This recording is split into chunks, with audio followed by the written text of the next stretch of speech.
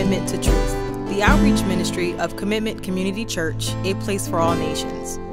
To learn more about Commitment, please visit our website, www.commitmentchurch.org. Like us on Facebook and download our mobile app. Now, let's enjoy today's message. All right. Good morning, everyone. All right. Good morning. All right. You may be seated, and let's just pray and ask God to help us this morning as we conclude a sermon series I've entitled for you, Try Again. And we've been learning in this series that by God's grace, He gives us the opportunity to try and try and try and try and try and try and try and try and try and try and try again and again and again and again. And it is immeasurable the amount of opportunities God gives us to get it right. Amen. So listen, the undercurrent in it all, I just want to just impose upon you today is to know that, man, when you fall down, get back up. When you fall down, get back up. And when you fail forward. When you fell forward. Let's pray. Father, please help us to get this into our hearts and our minds and our souls because we need it, and we need it, God, more than we can even think or imagine. So God, as we bow our heads before you, those who are here and those who are watching us on Commitment Online, God, I pray that you would just speak to our hearts in a tangible, clear, life-changing, transformational way, that we may know that we have heard from you this morning. Please, God, come and do what you do best. I pray in the matchless name of Jesus Christ. We all said, amen. So now listen, again, the underlining privilege of grace is that He gives us the opportunity to do life again for His glory and also for the good of others. So thus, to live by grace is to try again and again till you get it right. You know, is to become men and women who sin less and less and less and less and less and less. On this side of heaven, we will never be sinless. In other words, we will never be absent from sin because we're still encased in this flesh. The mind games that go along, in our hearts and minds for each one of us. The reality would be we will struggle with that on this side of heaven until we see Him face to face. The temptations we will struggle with on this side of heaven until we see Him face to face. But yet, again, God gives us the opportunity to get it right more often than not. There'll be some things you'll find in your life that you'll say, man, that is one and done. I have no more problems with that. But then there were some things that would just seem to reappear and appear and appear over and over again, similar to, as Paul mentioned, the thorn in your flesh. And remember, he even says in that particular passage in Corinthians, he says that God sent, the tormentor to torment me. Okay, so yes, God will even allow certain things to in your life to happen to nudge you closer and closer to Him so that you can ultimately surmise this, that my grace is sufficient, that in my weakness, He makes me strong. In my fallibility, in my insecurities, in my my desire to sin, in my inability to get it right, His grace will always be sufficient for you. It will always be that part of the relationship with Christ that will push you and nudge you closer and closer to Christ. And that's why the definition I gave you of grace is this. It's, of course, God's unmerited favor, Him giving you something you don't deserve, right? But He giving you more than this, is that He wants to, if you would, exert His holy influence upon you. He wants to impose His holiness upon you because at the end of the day, He says this, that you and I must be holy as what? He is holy. So that standard will never, ever not be in existence, even in the midst of our struggle with certain things. The standard of holiness will always be there, and thus enter Jesus Christ, right? So the definition goes on to say this. He turned us towards an affection towards Christ to a point that we inevitably want to exercise this lifestyle of Christ. So he keeps nudging us and imposing himself upon us and imposing himself upon us until we begin to develop this fond affection for Christ to the point that we want to live as Christ. We want to live out our lives in a way that is exemplifying the person and the character of Jesus Christ. That being said, what I'd like to do is finish the sermon series by answering this one question, is this, and it is, what is it like to live grace? What is it like to live grace? If you can, go back to Ephesians chapter 2, which we've been in the book of Ephesians for the most part during the series, and I've kind of captured Ephesians as the letter of grace.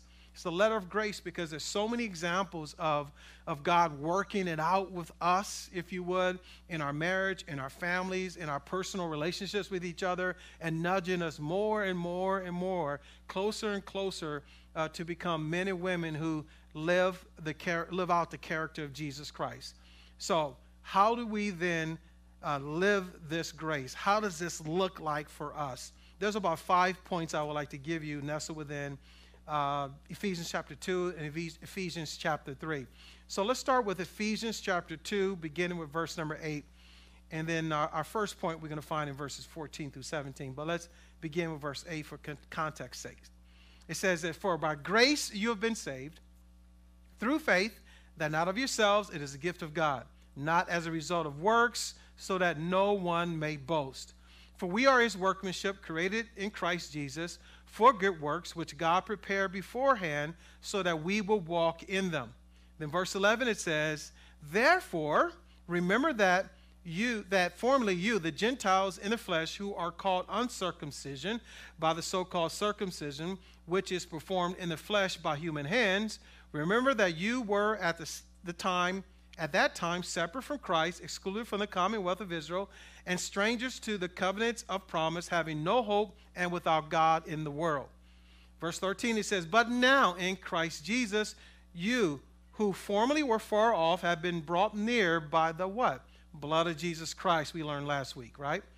And then it goes on to say in verse 14, for he himself is our peace, who made both groups into one, and broke down the barrier of the dividing wall by abolishing in the flesh the enmity, which is the law of commandments containing the ordinances, so that in himself he might make the two into one new man, thus establishing peace, and might reconcile them both in one body to God through the cross, by it having put to death the enmity. Then verse 17, it says, and he came and preached peace to you who were far away, peace to those who are also near. So here's our first way that we can live out grace is we got to become people who learn how to live as one. Living by grace is living as one. Living by grace is living as one. To live by grace is to live as one. Listen to what it says again. He himself is our peace, made two groups into one, broke down barriers of the dividing wall. The word peace means this: a state of national tranquility, peace between individuals. So if you can now grab a hold to that in your heart and mind right now, and you survey the United States of America, all right? The United States of America is not at peace. The United States of America is even though it is at peace, meaning that it's not at war, but within itself there's this civil war, if you would, that is going on to the point that there's no national tranquility and there's not peace in between individuals, especially race, culture, socioeconomic class. It's clear. It's more evident than ever that we're not healed, we're not one. More than ever, it's clear that we're not one. But then you also have this dividing factor within the body of Christ. You have people who know Jesus Christ as their personal Lord and Savior, and yet they still can't get it. Listen, you have Sunday morning, 11 o'clock is still, for the most part, one of the most segregated hours in America. We can't even get that right. Not to mention denominationalism. Not to mention issues that go on inside of the church. The same church. The same church at the same address. Listen, we must learn to become men and women who live as one within the body of Christ, throughout the body of Christ. We must learn to be men and women. If we want to really experience the grace of God, experiencing the grace of God is not always being at odds with people. You cannot say that you're walking in the matchless, blood-bought grace of God, and you find yourself always arguing and fighting and in some rift with someone else, in the church or outside the church. The grace of God simply says to you and I, he gave me a chance, second chance, third chance, fourth chance, fifth chance, sixth chance. I need to learn how to give other people a chance. I must get to a point in my life that I say something like this to myself. This is what I must get to in a point in my life, is that if I have something between you and me that is dividing you and me, could it be me that's causing the division? Why is that important to grab a hold to? When you look at the relationship between God and man, God reconciled us back to himself, but man seems to always redivide himself from God. It's not God. It's us. So if a husband and wife is divided, if a mother and a daughter is divided, if a son and a father is divided, if a pastor and the deacons and the elders, if whites or blacks and pinks and purples are divided, could it be that I'm the problem? That I'm not being the agent of peace? That I'm not giving God an opportunity to exercise peace through me? This word one, you know what it means? One. It means emphatically one. In other words, it's kind of saying there's no other option through the blood of Christ, through the finished work of Jesus Christ, but for us to become one. Listen, have you ever had people in your life that it seems like they're unavoidable? It's like you just can't get them out of your life. Well, chances are God wants to teach you how to live at peace with them, no matter what. You see, you can divorce your husband or wife, but you know what? At the end of the day, unavoidable. They will always be a part of you. Always be a part of you. Always be a part of you. So at the end of the day, a person has to come and calculate within their heart and mind and say, what must I do, as the scripture says in Romans 12, as far as it depends on me, I will live at peace with all men. Galatians 3:26-28 says this, for you are all sons of God through faith in Christ Jesus. For all of you were baptized into Christ, have clothed yourselves with Christ. There's neither Jew nor Greek. It says there's neither slave or free. You can say that the scriptures are saying their extremity, okay? In other words, white, black, or Jew and Gentiles were synonymous with everyone who wasn't Jew. So what the scriptures are saying to you and I, there's no other dividing factor, okay? There's nothing else that should cause this separation or this rift between us because of the finished work of Jesus Christ, because of the grace of God. There's no rich, poor. There's no slave or free, rich, poor. There's no boss and employee, because ultimately God is what? The boss. For you, it says, are all one in Christ Jesus.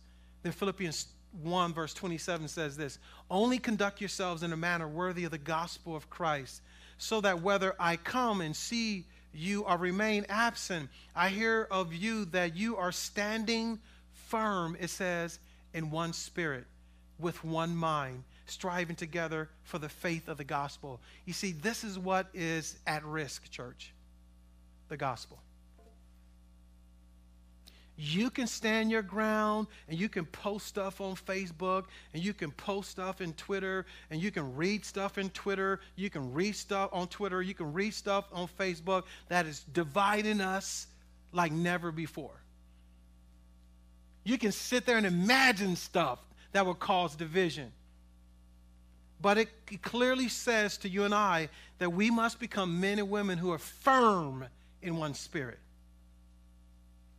That at the end of the day, even if there's a disagreement, even if there's an assumption of you said this, feel this way towards me, I will, by the power of the Holy Spirit that works within me, do whatever it takes to maintain unity. Even if it means that I must be crucified. Even if it means that I must admit that I'm wrong, and I'm not wrong.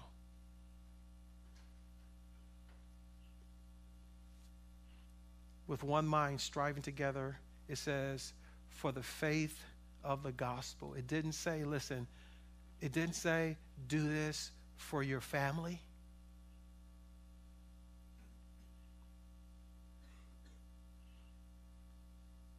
It didn't say, do it for your husband or your wife or your children or your parents. It says, for the gospel's sake. You know why it says for the gospel's sake? Because if you aim at the gospel, God will take care of your husband, your wife, your children, your parents, and everybody and everything you love. You aim at your parents and people you love, you miss the gospel, you're on your own. You're on your own.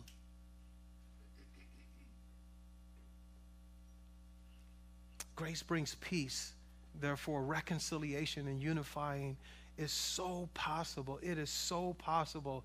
It is not something that is unimaginable. It is something that is possible in the most horrific, frustrating, disappointing experiences that you will ever have. Oneness is possible through and in the grace of God. Then you skip down to verse number 18. It says, for through him we both have our access, it says, in one spirit to whom? The Father. So then, you're no longer strangers and aliens, but you are fellow citizens with the saints and are of God's household. You hear that? You're of God's household. God's household. Not your household. God's household. It says, having been built on the foundation of the apostles and prophets, and Christ Jesus himself being the cornerstone, in whom the whole building being fitted together and growing into a holy temple in the Lord, in whom you also are being built up together into a dwelling of God in the Spirit. So think about that. If I spend all of my time trying to build my own house, build and construct everything that's important to me, I can build a structure that God can dwell in.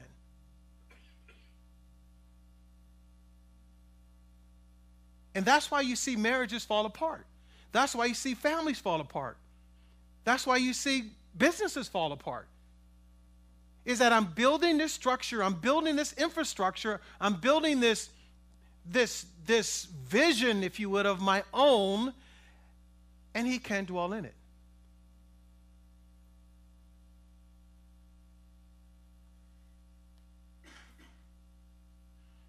But if we realize that this living one as one, the grace of God is living as one, this oneness, you know what it begins to translate into?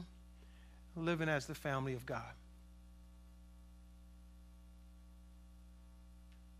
Living as the family of God.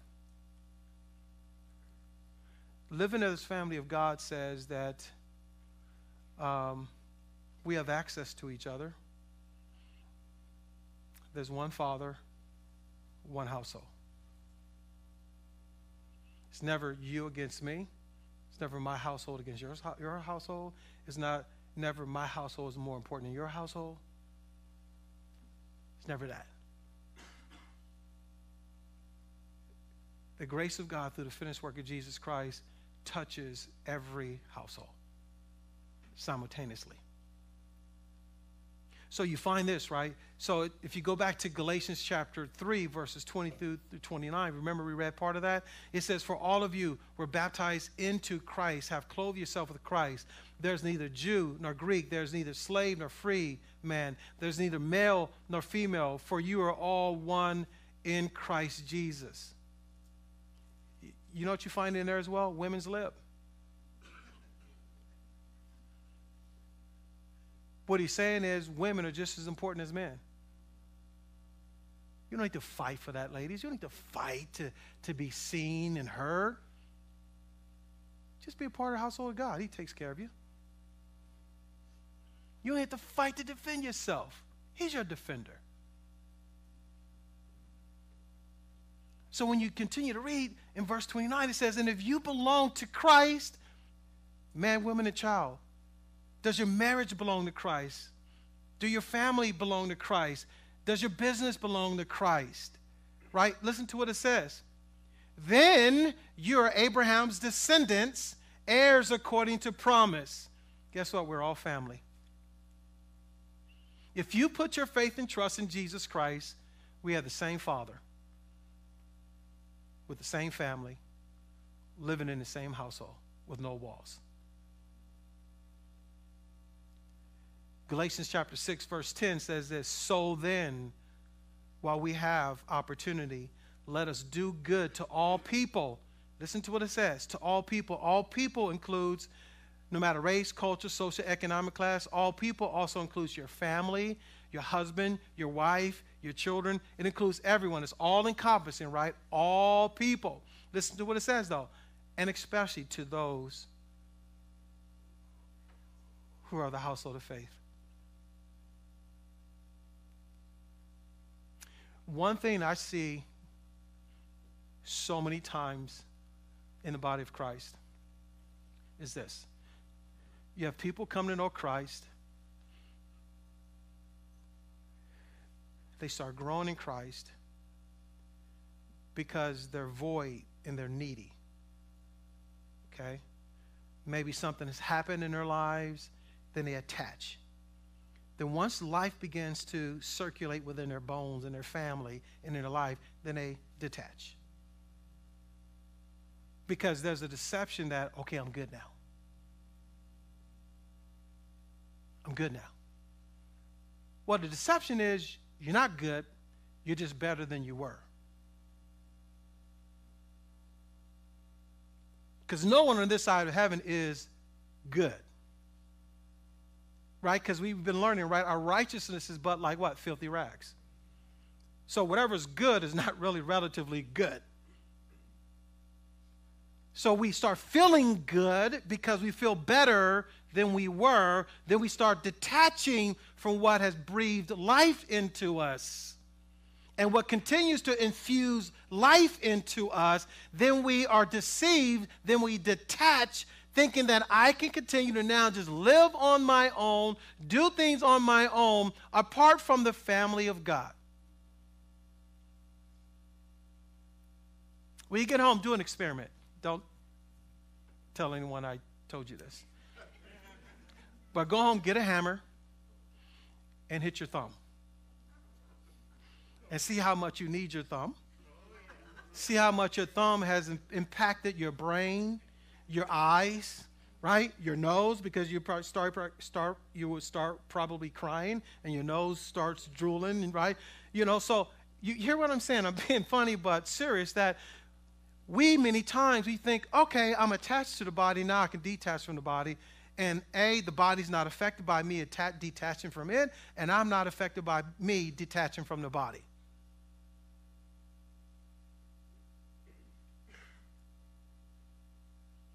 It's a lie. We will always need each other because we're family. Now, the beautiful thing about the family of God is when you have family, biological family, who are also part of the family of God, it's like a super duper duper blessing. But there's something supernatural that God imparts within us because we are a part of the family of God. So to live grace, you must learn how to live as one. You got to get over your issues with people. If you always find yourself with issues with people, could it be that you're the common denominator?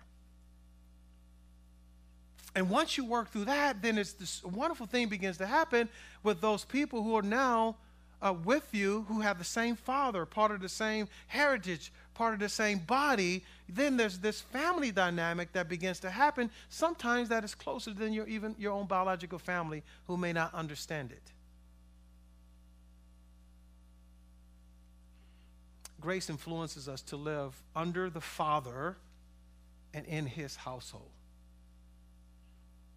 Grace will not let you go until you get it.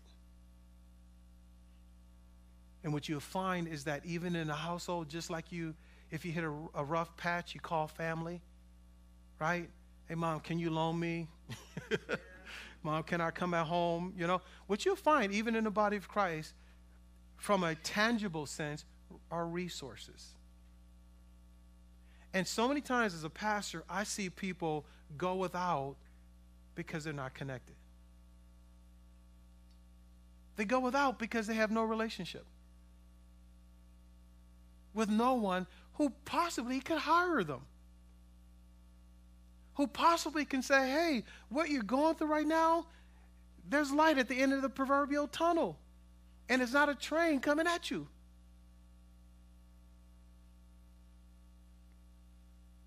But there has to be the acceptance of, I need this person in my life. I always tell people, listen, you know why I pitch church and church community? It's because I need it too. And being away from our family in California for 30 plus years, you know, the only family we had was the family of God.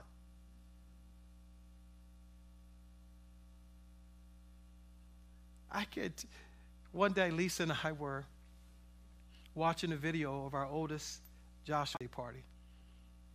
And we're singing happy birthday to, and it was just echoing and hollow, and because it was only the three of us in the house. No family at all. But what we began to realize is that we did have family. And there were people, listen, that we could trust with our children. That we could possibly trust with our children more than our biological family.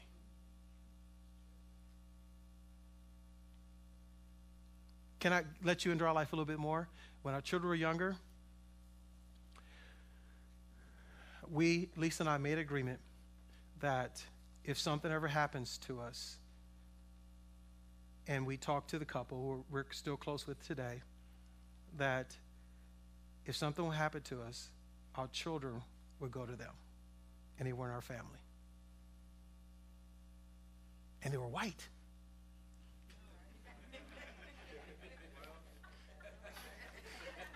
It was like a double whammy. We're still close friends today, over 30 years of relationship and friendship in Christ. But we felt and prayed and said, you know what, at the end of the day, we believe that this couple will be able to continue to raise our children in the fear and admonition of the Lord. Because they were family. Not through words, but through pain and working through stuff and developing trust, that I can say, you know what, I can leave my daughters with this guy who's not me.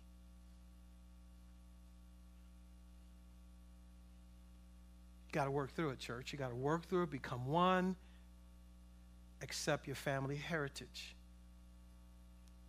After we accept our family heritage, this is what begins to happen, I believe. Chapter 3, verse 1 and 2 starts us off. It says, for this reason, I, Paul, the prisoner of Christ Jesus, for the sake of you Gentiles, if indeed you have heard of the stewardship of God's grace, which was given to me for you. Now, fast forward because I want to expedite some things. Verse 14 through 16, it says this: for this reason I bow my knees before the Father, from whom every family in heaven and on earth derives his name, that he would grant you, according to the riches of his glory, to be strengthened with the power through his Spirit in the inner man. Try to cut your hand off and see how strong your hand would be without your body. Try to cut your hand off and see how strong your body would be without your hand.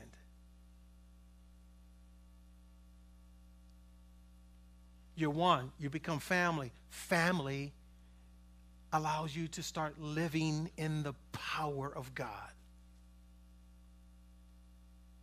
Yes, we know family rubs us wrong, and you want to disown every now and then a family member.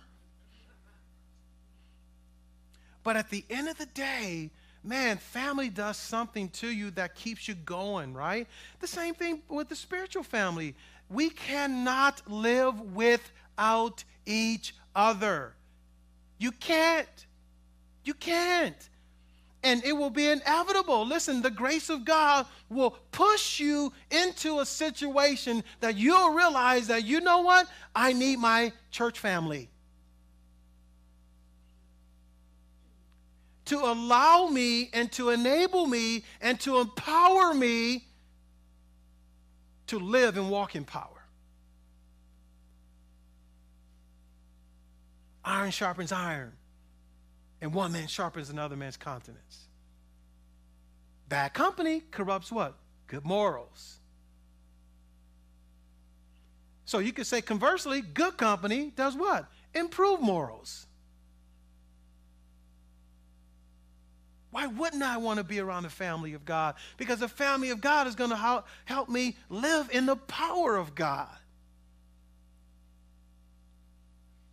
You'll be strengthened. The word strengthen means to grow strong. Some of you today are just hanging on by the skin of your chinny chin chin. You know, just working through and just hanging on by a thread. And do some research in who is surrounding you. Or is there someone even surrounding you at all?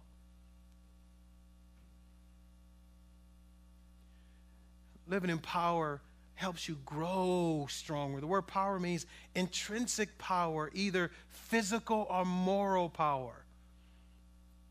That's what the body of Christ. Listen, there's times you just got to lean on someone. If you didn't know, listen, we're so identified in the scripture with sheep. Did you realize pound for pound, the sheep are the not as smart people, animals creation on the face of the planet? And you know what the shepherd had to do if the sheep was stray? If the sheep would continue to stray, continue to stray, continue to stray, he'll go get the one, leave the 99 and get the one. He'll bring them back to the 99. But you know what he have to do? Break his leg. And says, you're not going to run off again. I want to teach you dependency on each other. And God will do that. He will allow our legs to be broken to cause us to have dependence on each other. Ephesians chapter 5, verse 6 through 10 says this. It describes living in power this way. Let no one deceive you with empty words, for because of these things the wrath of God comes upon the sons of disobedience. Therefore, do not be partakers with them, for you were formerly darkness, but now you are light in the Lord. Walk as children of light, for the fruit of the light consists in all godliness and righteousness and truth. And here's the beauty. This is so God. Look at verse 10. Short but sweet. Trying to learn what is pleasing to the Lord. God covers everything. He tells you, you got to be consistent in this goodness, in this righteousness and truth. But you got to at least try.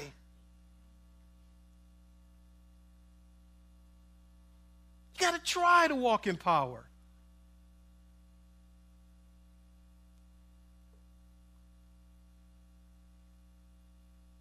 Trying to learn simply means that you're just going through a process of affirming what is learned as it being the right thing.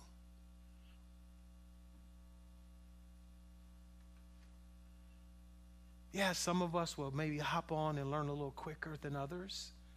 But man, you still got to try to learn. Got to try to learn what is pleasing to God, not what's pleasing to your husband and your children and your parents and your employer. And we will try our best. We will study people in our lives. We will study, look at their facial expressions, see what upsets them, see what makes them happy. And we will just dissect, and we will just alter our entire lives to please someone. And never please them.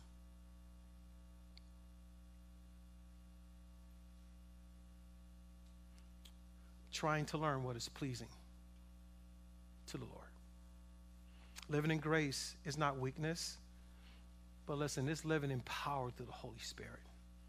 It's a powerful life in and through Christ. It's not weakness at all. Living in power begins to then translate into this in verses 17 through 19. So that Christ may dwell in your hearts through faith, and that being rooted and grounded in love may be able to comprehend with all the saints what is the breadth and length and height and depth, and to know the love of Christ, which surpasses knowledge, that you may be filled up to all the fullness of God. Searching for the love of God? Well, become one with people you have issues with.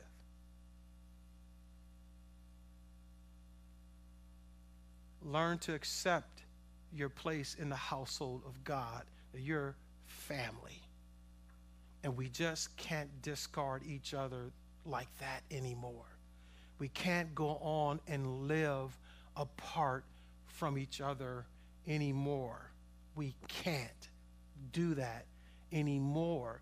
We cannot be people who are isolated and just think that you don't need people over your house that are Christians and part of your church, and that's imposing on you. And engaged groups, what does that mean? Someone's over my house. Well, I got to remodel my house. I got to move to this new house so I get more.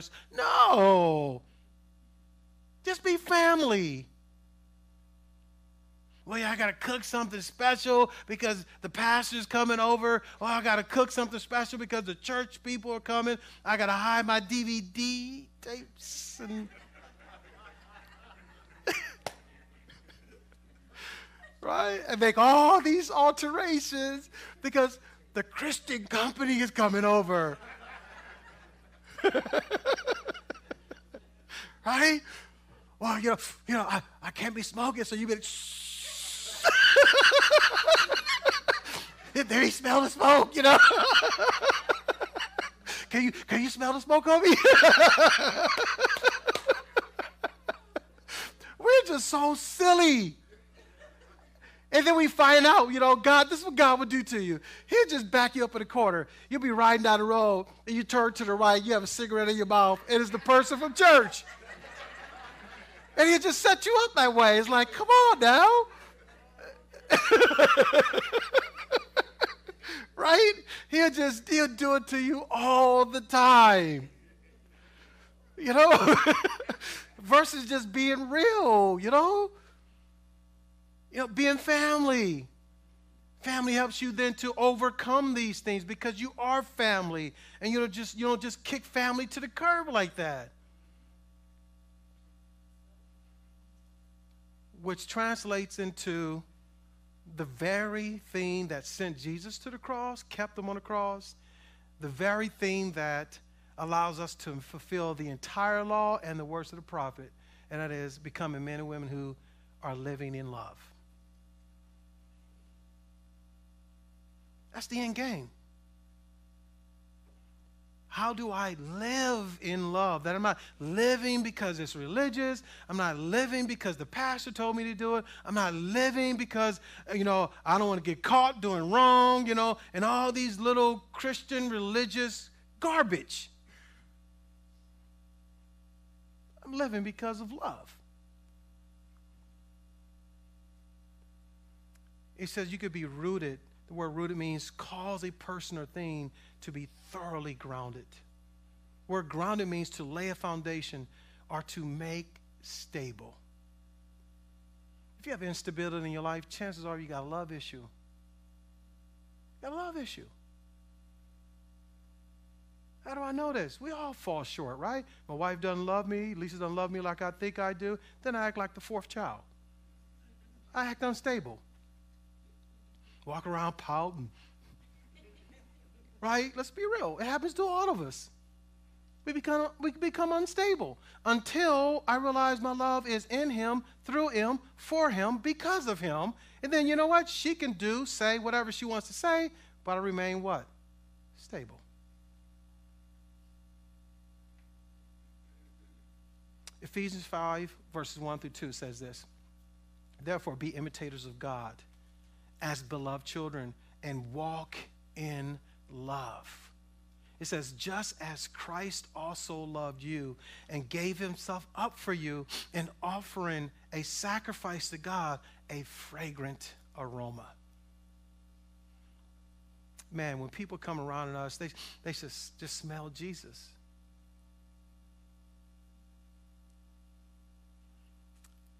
Living in love leads to our final point.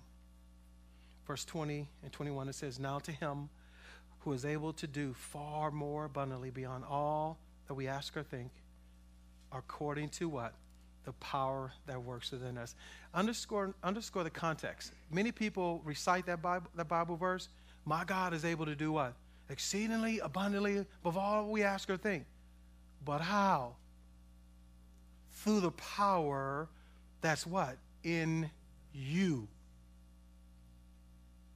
God doesn't work, even though he could, isolated from you.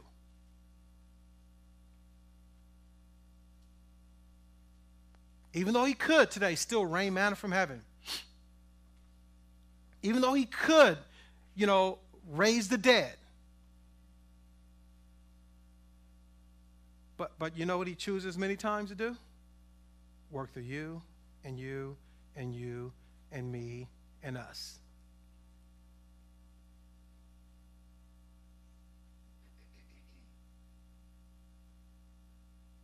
Living in love turns into the final point is this: living to glorify him.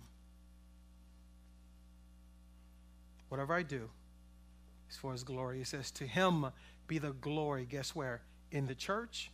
In whom? In Christ Jesus. And guess where? To all generations. So I don't want my children to grow up to be like me. I want my children to grow up to be like him.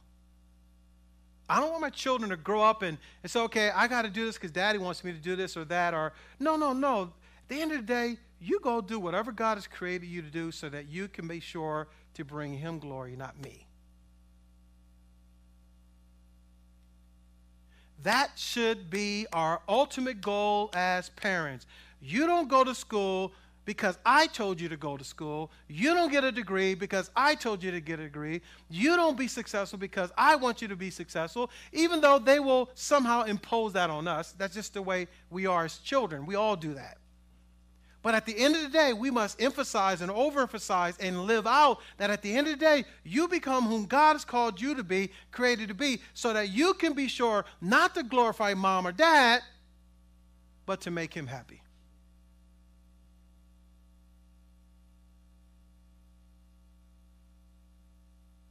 But it begins with mom and dad.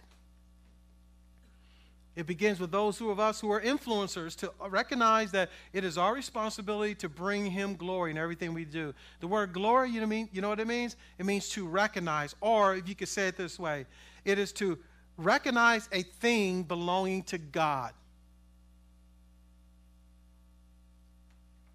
that my life and everything I do doesn't belong to me. It belongs to him. My children, my children's children, my children's children, throughout all generations until Jesus comes back, they don't belong to me. I recognize they belong to him. When someone gives you praise and honor and adoration, they give you trophies and plaques and so forth, we must always immediately recognize it doesn't belong to me. It belongs to him. You get pay increases and bonuses and life begins to hum on all cylinders. No. Don't ever think that it belongs to you. It belongs to him. That new house you buy, that upgrade house, that fancy car that you peek out the window to look at, when it's shining bright and the tires are glowing in the dark, you know? At the end of the day, our responsibility is to be men and women and understand, no, that there's nothing I can take for my possession. Everything I recognize belongs to him. And when we recognize that, we will always be sure that everything that we do, say, or think is bringing him glory. Last verse I want to read to you is this, to summarize this. Verses 15 through 20, first chapter in Colossians. For by him all things were created, both in the heavens and on the earth, visible and invisible, whether thrones or dominions or rulers or authorities. All things have been created through him and for him, so that, verse 17, skip to that, it says, so that he himself will come to have first place in everything. We were created, we breathe, we live. Everything around us was created. It lives to ultimately, climactically be so that Christ can have first place in everything. Everything. And everything in the Greek means everything. Everything. He wants to be first chair in.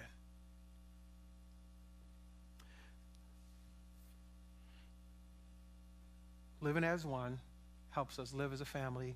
Living as a family helps us to live in power. Living in power helps us to live in love. Living in love, we can be sure that we will be living to glorify him. There's one word in Ephesians chapter 3, verse 20 and 21, or at the end of 21, I want to end with. Amen.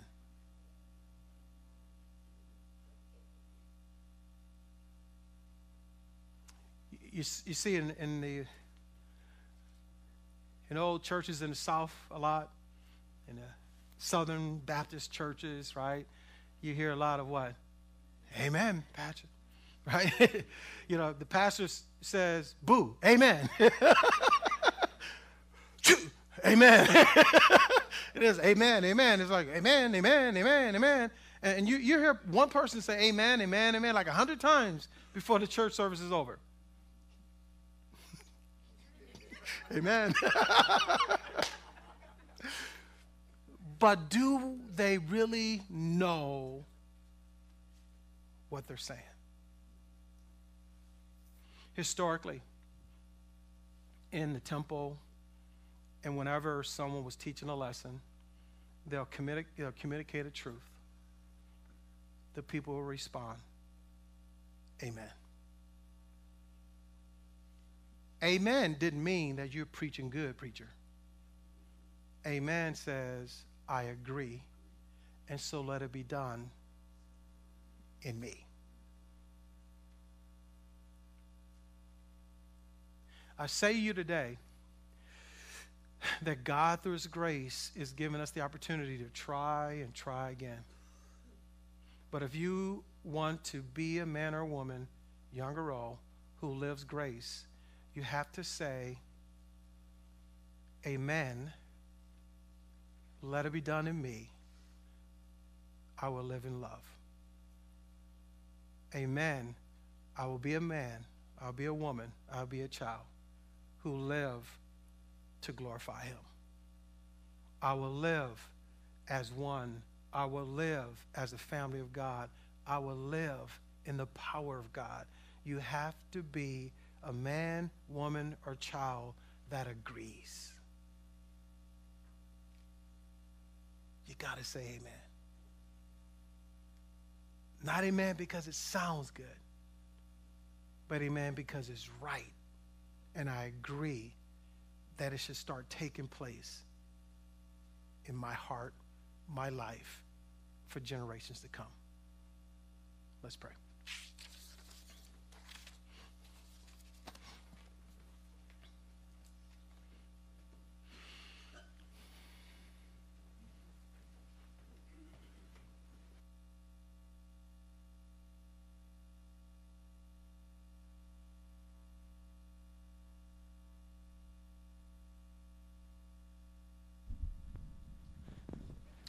As the worship team comes forward, could you just agree with God today? You know, is he challenging you to say amen to becoming one? Say amen to the family of God. Is he speaking to you to say amen to start living in power? Is he saying to you that you must begin to be a man or woman or child, to say amen to living in love and living to glorify him? You could just bow your heads and close your eyes, and whatever one applies to you, if all of them apply to you, are you willing to say amen to them? And as those can come up front to be up front for prayer, listen, the altar's open. If you want someone to pray for you, these brothers and sisters will be up front to pray with you. But let God just deal with your heart so you can walk out today and say, amen. Thank you for listening to Commitment to Truth, the outreach ministry of Commitment Community Church. If you would like to learn more about Jesus Christ, please visit our website, www.commitmentchurch.org/start. This website will walk you through having a personal relationship with God through Jesus Christ. Please let us know if you made a decision to follow Christ as your personal Lord and Savior, or if you would like to support God's Word through this ministry. Please visit our website at www.commitmentchurch.org. Lastly, if you or your family are in the South Jersey or Philly metro area, please visit us at Commitment Community Church.